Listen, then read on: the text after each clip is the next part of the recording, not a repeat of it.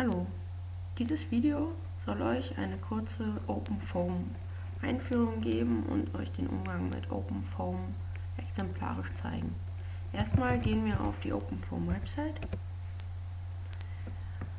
Hier könnt ihr unter dem Button Download alle Informationen bekommen, die ihr braucht, um euch OpenFOAM selber zu installieren. Unter Ubuntu ist dies besonders einfach oder SUSE wahrscheinlich genauso einfach, da man nur die hier angegebenen Kommandos in ein Terminal eintragen muss und schon hat man alles, was man braucht. Ansonsten ist auf dieser Website besonders wichtig die Dokumentation mit dem User Guide.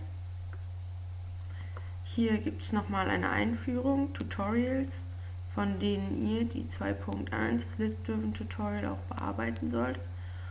Und unter Nummer 4, OpenFOAM Cases, wird genau beschrieben, wie zum Beispiel die Ordnerstruktur in OpenFOAM ist und wie die einzelnen Fälle angelegt sind. Fälle sind das, was man bearbeiten will, die Cases. In OpenFOAM gibt es keine User-Oberfläche, das heißt, alles passiert über den Terminal. So, dann gucken wir uns das Ganze im Terminal mal an. Wenn wir jetzt so ein Terminal-Fenster haben, müssen wir nur Run eingeben und kommen in das Verzeichnis, in dem wir mit OpenFOAM arbeiten. Bei euch wird nur der Ordner Tutorials da liegen. Ich habe die anderen Ordner jetzt noch hierher kopiert, weil wir mit denen arbeiten wollen. Wenn ihr das Cavity Tutorial, also eure Hausaufgabe, bearbeitet, dann findet ihr das unter CD Tutorials, dann unter Incompressible, weil das eine inkompressible Strömung ist, die ihr da bearbeitet, dann unter ICO-Foam, das ist der Solver, da könnt ihr euch ja mal auf der Website informieren, was das bedeutet, und dann unter Cavity. Gut, wir beschäftigen uns jetzt mit der wigleyHull und sehen, dass es in dem wigleyHull-Ordner 3 Unterordner gibt, Null, Constant und System. Diese 3 Unterordner sind in jedem Case-Ordner enthalten, weil sie die Informationen beinhalten, die man zum Rechnen eines OpenFOAM-Files braucht. Im Constant-Ordner befinden sich alle Informationen zum Gitter und Systemkonstanten, sowie Konstanten zu Turbulenzmodellen und sowas. Im Systems-Ordner befinden sich Informationen zu Diskretisierungsschemata, verwendete Löser und Zeitdiskretisierung, wie lange soll eine Simulation laufen. Und im Null-Ordner sind die initialen Felder gespeichert, also die Anfangsgeschwindigkeit im Feld, der Anfangsdruck. Wir sehen uns jetzt erstmal den Constant-Ordner an. Sehen hier einige Files mit Konstanten, Rust Properties, Transverse Properties, Turbulence Properties, den Ordner Polymesh, den Ordner Trisurface. Diese beiden Ordner enthalten Geometriedateien. Wir sehen uns den Ordner Polymesh an und dort befindet sich das Blockmesh-Dict. In dieser Datei wird gespeichert, wie das Hintergrundgitter aussehen soll. Hier sehen wir, dass 8 Punkte definiert werden. Diese 8 Punkte beranden den Berechnungsraum, und unsere Computational Domain. Das ist ein Quader. Und diese 8 Punkte werden hier noch einmal unterteilt in 40 Zellen in X-Richtung, 30 in Y und 10 in Z. Und dann unter dem Stichwort Boundary finden wir Angaben, wie die einzelnen Flächen dieses Quaders behandelt werden, wo der Inlet ist, wo der Outlet, also wo die Strömung reinkommt, rauskommt und wie die anderen Seiten zu behandeln sind. Okay. Wenn man dieses Blockmesh-Dict richtig angelegt hat, dann kann man nun im Case-Ordner die Funktion Blockmesh aufrufen. Und es wird ein Gitter kreiert. Alle Funktionen müssen immer aus diesem oberen Case-Ordner aufgerufen werden, damit sie funktionieren können. Wir können uns jetzt das Ergebnis mit Paraform angucken. Das ist ParaView für OpenFOAM. drücken auf Apply und sehen, dass eben ein Quader generiert wurde mit den Unterteilungen wie angegeben. Außerdem können wir uns jetzt noch unter Constant und Try Surface ansehen, welche Geometrie eigentlich gerechnet werden soll. Auf Apply und sehen hier einen Schiffsrumpf. Einen relativ einfachen. Gut. Okay, wir haben jetzt das Hintergrundgitter gesehen und haben auch gesehen, dass unsere Geometrie da noch nicht so richtig reinpasst. Es gibt jetzt im Ordner cd system das File snappyhexmesh-dict. Dieses beinhaltet Informationen darüber, wie das Gitter näher verfeinert werden soll und wie es um diese Geometrie angepasst werden soll. Das werdet ihr wahrscheinlich im Laufe dieses Semesters nicht benutzen. Ich wollte es jetzt nur erwähnt haben, dass es das gibt und euch zeigen, wie es arbeitet. Jetzt wieder im Case-Ordner gebt ihr snappyhexmesh ein und dann wird gerechnet. Das dauert jetzt relativ lange, deswegen habe ich schon mal das Ergebnis in einem anderen Ordner abgelegt. So, es wurden dann von diesem snappyhexmesh also die zwei Ordner 1 und 2 zusätzlich angelegt und wir sehen uns wieder mittels Paraform an, was da drin ist.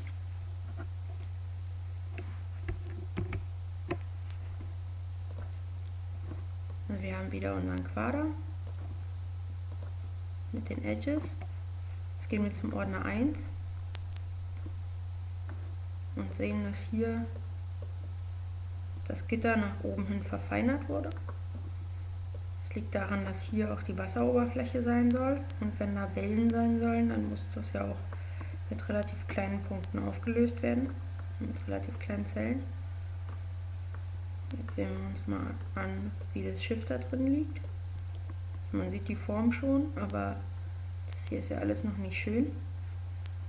Und deswegen gibt es in snappyhexmesh noch einen zweiten Schritt, einen weiteren Schritt, der das hier alles anpasst und noch weiter verfeinert hin zur Geometrie, sodass diese gut abgebildet werden kann. Also das ist unser Gitter, mit dem gerechnet wird. Wir sind jetzt wieder in unserem Case Directory und sehen uns jetzt nochmal den Ordner System an, weil wir, bevor wir irgendwas rechnen können, ja wie gesagt noch darüber nachdenken müssen, wie wir unsere Gleichungen diskretisieren, welche Löser wir benutzen wollen und dann einige Parameter für den Lauf der Simulation festlegen müssen.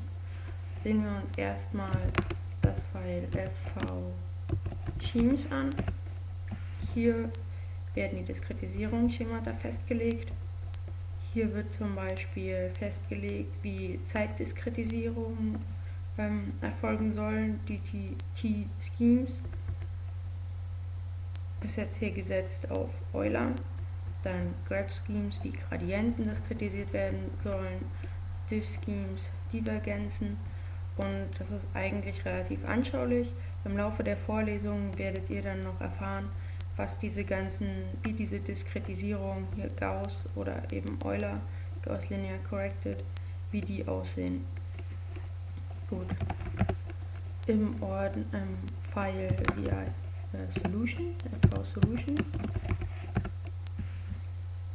wird festgelegt, wie die diskretisierten Gleichungen dann bearbeitet werden, mit was für Lösern, und auch diese werdet ihr im Laufe der Vorlesung noch weiter kennenlernen. Hier geht es erstmal nur darum, dass ihr wisst, was man in OpenFOAM machen muss und wo man das tut.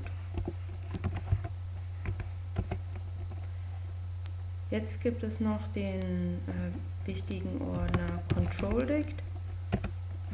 Hier wird festgelegt, welcher Löser benutzt wird, wo die Startzeit der Simulation ist, Endzeit der Simulation, Start with Endtime 2000, dann die der Zeitschritt, Delta T, dann wie oft Ergebnisse rausgeschrieben werden sollen und ja, solche Dinge werden im Control-Dig festgelegt. Und wenn man das alles festgelegt hat, kann man eigentlich auch schon rechnen, sofern man im Ordner 0 die ganzen Anfangsbedingungen festgelegt hat. Man muss für jede Variable, die im Strömungsfeld gelöst wird, natürlich auch ein Anfangsfeld vorgeben, wie Druck und Geschwindigkeit am Anfang im Feld aussehen. Die turbulente kinetische Energie ist hier noch angegeben, Dissipation, die spezifische, und Alpha ist in diesem Fall der Parameter, der festlegt, wo sich Wasser und Luft befinden. Okay, wir sind jetzt wieder in unserem Case-Tutorial und wie ihr seht, habe ich diese zwei Ordner, die Snappy Hacksmash erstellt hat.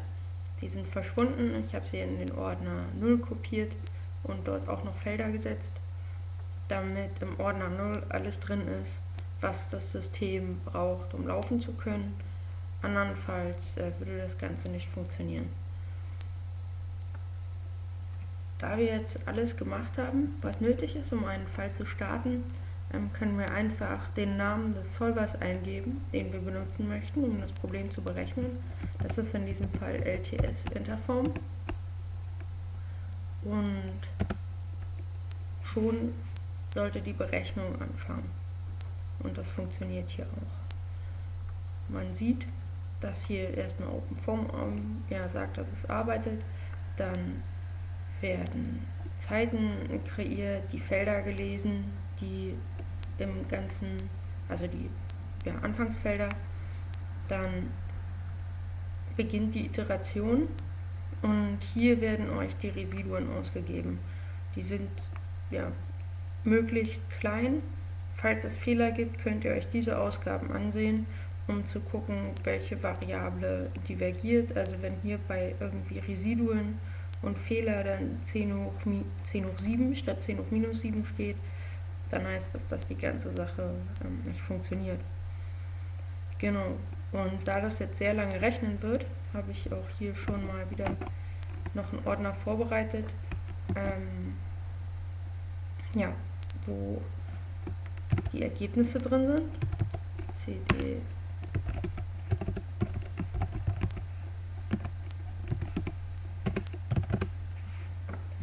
Hier seht ihr jetzt diese ganzen Ergebnisordner, die von OpenFOAM angelegt werden.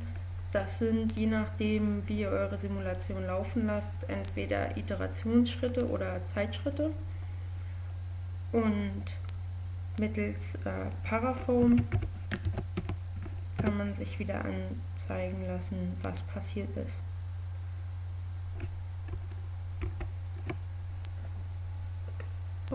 Klicken Apply, um unsere Geometrie zu laden. Und jetzt mal ein paar Worte zu ParaView. Mit der rechten Maustaste könnt ihr zoomen, mit der linken drehen. Dabei könnt ihr den Punkt, um den ihr dreht, hier oben festlegen. Hier zum Beispiel, und dann darum drehen. Und mit der mittleren Maustaste könnt ihr translatorische Bewegungen ausführen. Um jetzt in die Ordner zu kommen, die wir gesehen haben, die angelegt wurden, gehen wir hier auf Weiter.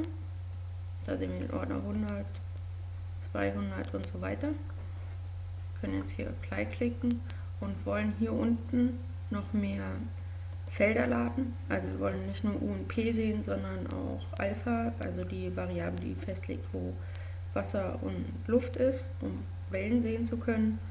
Die turbulente kinetische Energie und so weiter. Drücken wieder auf Apply. Und jetzt können wir uns hier eine Kontur anzeigen lassen. Hier unten bei 0,5, genau. Und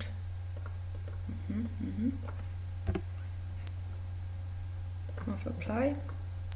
Und das ist jetzt unsere Wellenlinie. 0,5 ist genau also Alpha kann eigentlich 0 und 1 sein, bei 0,5 befindet sich dann die Grenzfläche. Nun können wir uns diese Kontur, die Wellenlinie noch einfärben lassen, zum Beispiel mit der Geschwindigkeit hier. Und dabei können wir jetzt wählen, ob wir die Geschwindigkeit in x-Richtung oder in y-Richtung oder z-Richtung haben wollen oder eben den Betrag. Nochmal ranzoomen. Und das, was wir jetzt sehen, ist nicht allzu viel. Ist erst nach 200 Iterationen entstanden. Jetzt können wir mal zum Ende gehen, zu den 2000. Und da sehen wir das schon etwas ausgeprägter, das ganze Wellenbild. Und wir können nun noch unser Schiff laden, die Geometrie, wieder unter Constant Try Surface anzeigen lassen. Dann sehen wir, wie das da drin liegt. Und nun können wir uns auch noch, um das Ganze etwas anschaulicher zu machen, wie das Schiff umströmt wird, können wir noch hier Stromlinien einfügen. Hier unten erscheint dann immer, wie man das einstellt, die jeweilige Funktion. Hier würden wir jetzt mal breiter machen, eine Line Source wählen, von der die Stromlinien abgehen sollen. Dann nehmen wir mal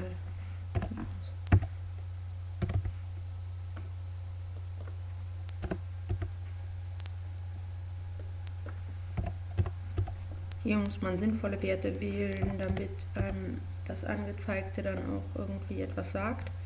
Sonst hat man nur wirre Linien im Feld.